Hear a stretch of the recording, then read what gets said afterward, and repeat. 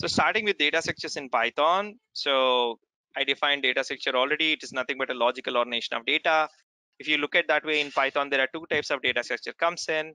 One is the built-in data structures, another is user-defined data structures. When you say built-in data structures, you can call it as a standard data structures also. Those are the data structure that comes along with the language. Like you have list, tuple, dictionary, and sets.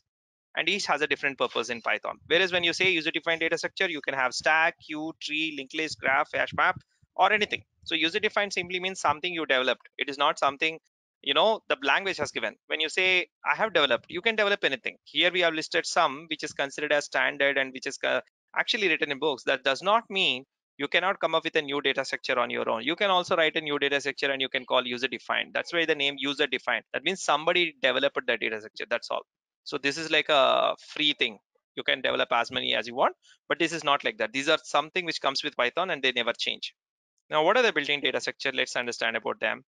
So in built-in data structures, you have list, tuple, sets, and dictionary. And when you say list, lists can have heterogeneous data. When you say heterogeneous data, that means it can have mixed data types. That means it can have a list can have data types of integer, float, strings, boolean, any data type. That's why it is called heterogeneous.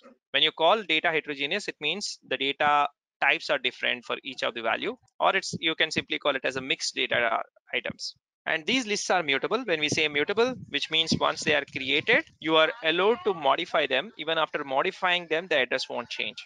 Whereas in the case of tuples, which is not possible, so tuples are immutable. And dictionary also mutable. That means once you create, you can even modify the value without changing the address. And dictionary basically is a key value pair kind of data structure. When coming to tuples, they are nothing but read-only list. They are not mutable. Like I said, they are read-only list. That means once you created, you cannot modify it, and they are faster than list. The reason being faster than list is because the way of organization, the memory organization happens in tuple. It's a fixed memory segment. That's why the memory access is faster in case of tuples. Now coming to sets, it's completely an unordered collection of unique elements, whereas when you take list and tuple, they are ordered collection. When I say unordered collection, that means there is no order preserved there, and it can come in any order when you access the elements in sets. And sets are basically mutable. That means once you add it, you can have even more elements added or deleted. Those are all possible. Now coming to user-defined data structure, you have stack, queues, linked list, graphs, trees, and hash maps. So what are basically algorithms? So I would call algorithm like this. I mean, rather than understanding this definition which is written, which is like a textbook picked up definition, I would say algorithm is nothing but a set of steps on how to solve a problem. The program, actually you use directly the language instruction to write it. Algorithm is more of a free form where actually you put what are the steps actually we need to do in order to complete a particular task. That's what algorithm is about. So before you write any algorithm, or sometimes people call it as a pseudo code, you need to keep certain things in mind. First thing is, what is the exact problem? And second thing is from where to start. Third thing is where to stop. And fourth thing is, in case you have any decision making or looping statements, those things need to be put. And if there are any intermediate steps, those you can put. And then finally you review what you're writing. What is the properties of a good algorithm? When can you call a good algorithm? So you can call good algorithm when you have clearly written in understandable fashion and it is finite. When I say finite, it should have some set of steps. It's not like an infinite set of steps and you say that the algorithm, we don't know how much big it is. And it should also have a clear information of what is the input output expected from that algorithm. And every step must have a defined output. If it is a computation, you should know what is the result of it. If it is not computation and input or output, you should know what you are going to achieve with that step. And they should be flexible. When I say flexible, that means they are allowed to change whenever required. And these steps you should use by making use of some of the programming language fundamentals. So what does programming language fundamentals is?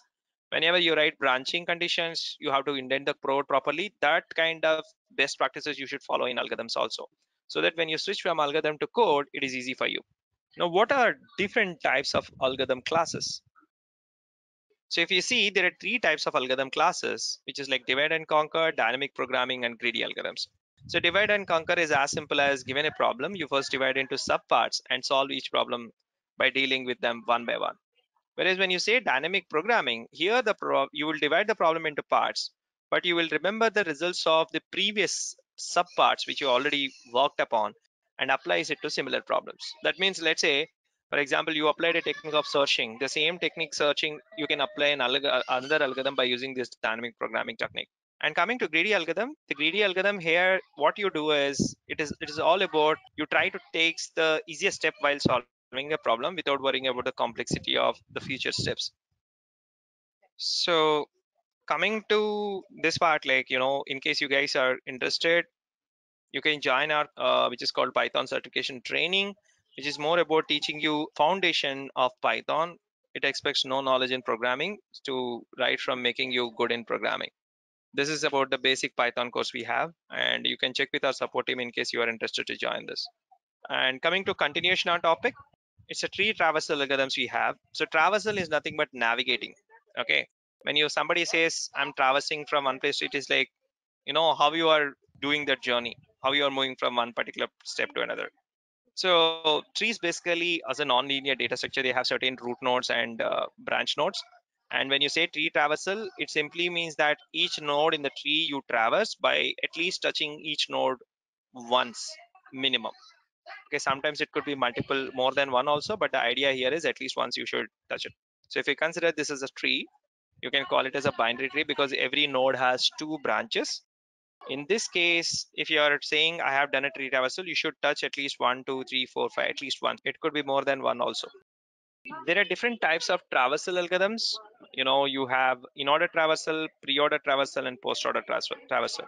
In-order traversal is more about you refers to visiting the left node followed by root and then right nodes.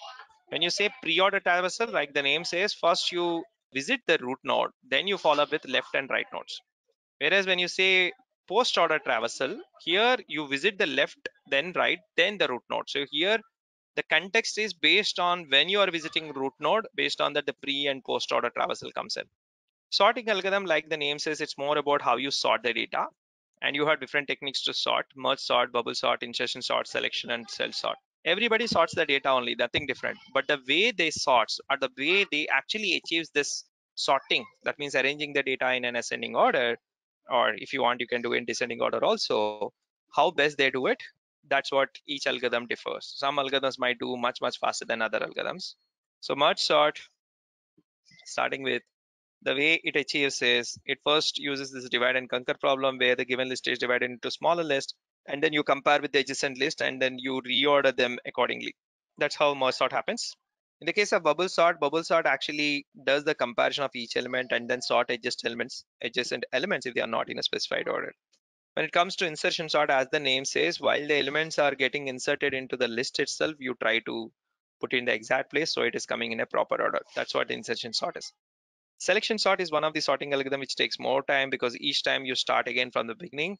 You pick one element and try to compare with all the elements, and again you will do the same thing with in each pass.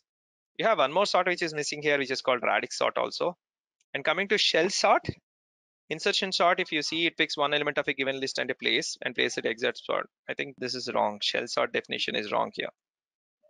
There's no shell sort here. It is the same thing like what is being picked for. Say there's nothing about shell sort here. It's a miss from our side. Now coming to searching algorithms is all about how you identify a particular element in a set of elements given. So for that also we have different techniques. We have right from the linear search, which is the basic search we write in most of the algorithms, to binary search, exponential, and interpolation search. In the case of binary search, I'll tell you what exactly happens is it is a divide and conquer model where exactly you take the entire list and divide into two halves. And again, each half you take again identify the midpoint and again do the same until you find the element you want to detect. That's what the binary search is. So binary, the name is because you divide the data into two halves every time. In the case of linear search, it is like you take one element and compare with each element until the end. That's why it is called linear search, because you go one by one. And here comes the algorithm analysis, which is a very important factor in terms of algorithms. And when you say algorithm analysis, you can measure algorithm how good it performs in terms of speed as well as storage as well. Most of the time we measure in terms of how much faster it executes, which is where the worst case, best case, and average case comes. You have two techniques here. One is a priori and another is posterior analysis. And in a priori analysis, you assume all factors are assumed to be constant and does not affect the implementation. Whereas the posterior is what we do generally, where we worry about the time complexity or execution time of the algorithm and space complexity or gathered. Most of the time we do this posterior analysis. Okay, thanks guys. Thanks for joining and having a good discussion about this. See you all the best.